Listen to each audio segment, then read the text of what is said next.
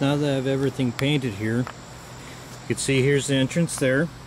It's where the kids go in, and then they can sit inside here. From here you can get a cat's eye view of the inside here and see what sort of fun and mischief you might be able to get into, especially if we were to make this larger.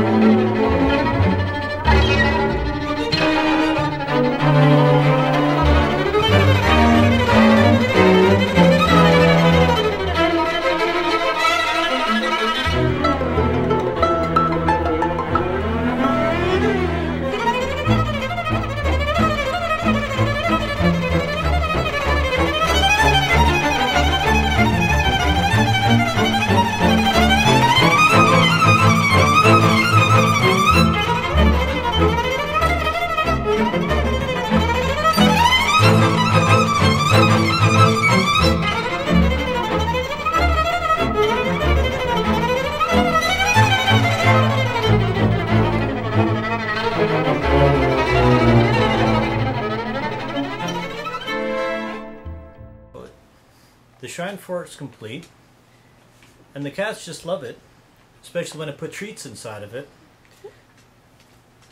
Now, this is a great size for cats. If you've got children, you might want something a little bit bigger. Now, I don't have children, and I would love to demonstrate this for children, but that would involve me going around the neighborhood and inviting all the kids to come in and see my little fort and play with me, and that's just a little bit creepy. But what I'm going to do for you guys is, for sake of example, I'm going to make a larger size fort that would be kid-sized for you. Let's see how it goes. I'm sure it's going to go great.